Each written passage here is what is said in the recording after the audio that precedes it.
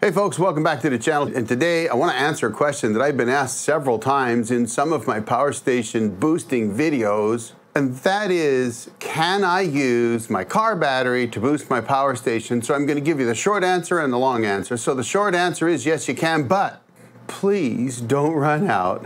Pull the battery out of your car and plug it into your power station. If you wanted to take your power station to your car and connect something to the car to plug into your power station, could you do that? Yes, you could. And yes, as somebody asked, when the battery gets drained, can I then start my car and charge up that battery?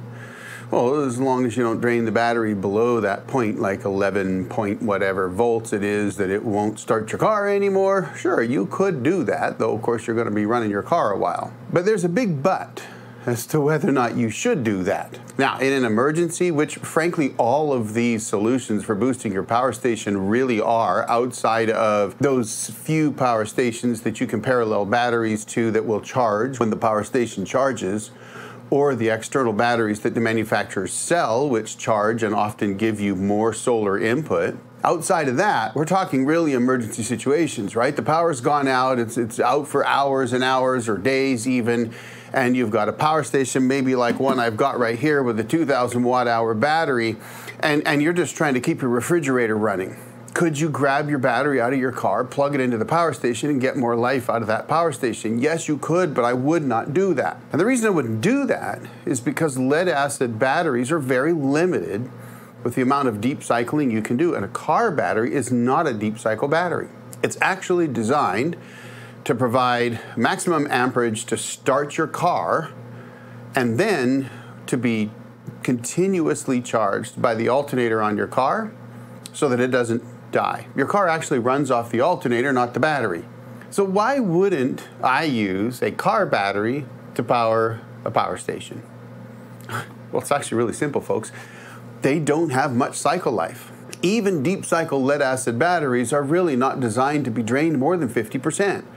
At 50%, you cut the cycle life of the battery in half, and those batteries only typically have like 200 cycles. So if you've got 200 cycles and you drain that battery 50%, well, you've just cut it down to 100 cycles. And if you completely drain that battery, you can damage them, and then they're just not going to work right, and you're going to have to replace it.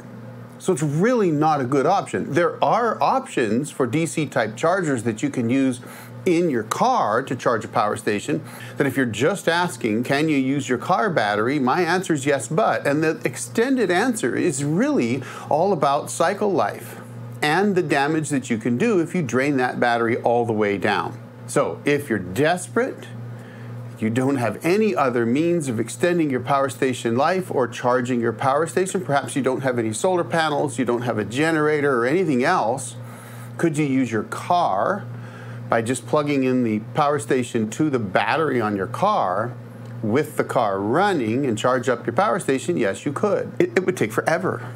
It's really not a good system. You really need at least 500 watts to charge one of these up, and you're not going to get that off your car battery.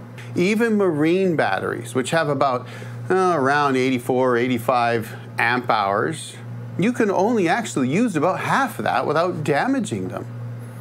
And that means that you might get 500 watt hours out of one of those batteries before you've got to charge it back up to prevent damaging it. That's a quarter of this power station's capacity right here. So what's the answer? Well, the answer is LiFePo4 batteries. So why LiFePo4 batteries? Not just regular lithium ion, not deep cycle lead or AGM batteries. Why LiFePo4s?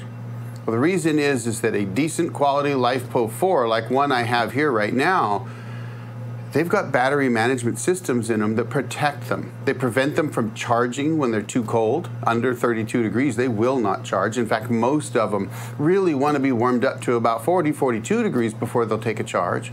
And the battery management system protects them from damage below that temperature. They also protect them from discharging under a specific temperature, often around 4 degrees Fahrenheit or even -4, some of them 14 degrees. But they're going to protect them, and that's really what matters to you. The other thing that they protect them from is over discharge, meaning that they won't allow them to be completely discharged in order to protect them. And they won't allow too many amps to go in or come out of the battery. These batteries are designed so that you can discharge them completely and get 3,000, 4,000, even 5,000 cycles out of a given LiFePo4, depending on the quality of the battery. Now, the one that I have here today is actually made by Dr. Prepare, and it's a pretty cool one, and that's one of the reasons I wanted to show it to you.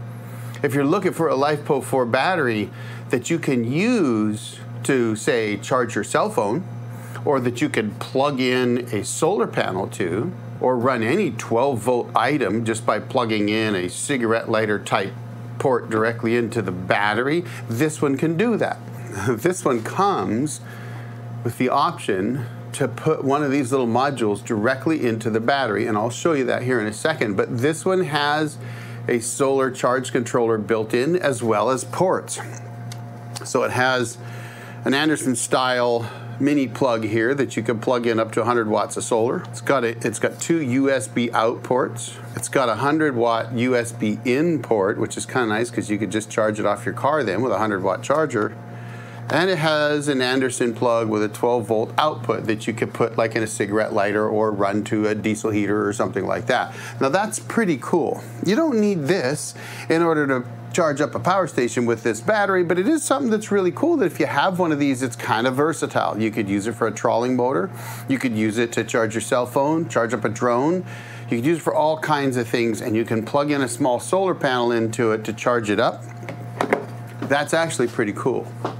But again, LiFePo4 batteries are designed for multiple discharges well beyond anything that a lead-acid battery can do. This one here is rated at 3,000 cycles at 100% depth of discharge. That means if you drain this battery completely, charging up a power station, you could do it 3,000 times with a 10-year plus lifespan. That's why you don't want to use your car battery. So yes, if your power station's dying and you're in a massive outage and you have no other options, you could plug your power station into your car battery directly and charge it back up, but I would do it with the car running and it would take a very long time. So the battery I have today is made by a company called Dr. Prepare, and I wanted to show you this one because it's actually very unique. And I've done some battery reviews and talked about some cool batteries that are really worth buying, and I've talked about teardowns done by another YouTube channel where they cut them open and all that kind of stuff. And I'm not going to do that today because I think LiFePo batteries are pretty common now. Everybody kind of knows that a LiFePo battery is designed to last a really long time. Well, they are.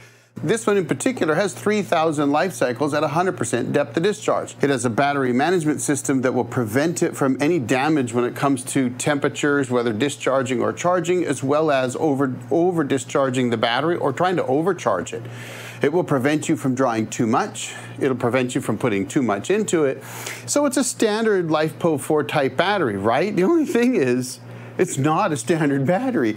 And I've often thought about whether I should really even do some of these reviews because honestly, it's not really what I do on my channel. But this battery I did because I thought, what a unique battery. For one, I can take this module off, and this is a charge controller, plus it's a DC hub.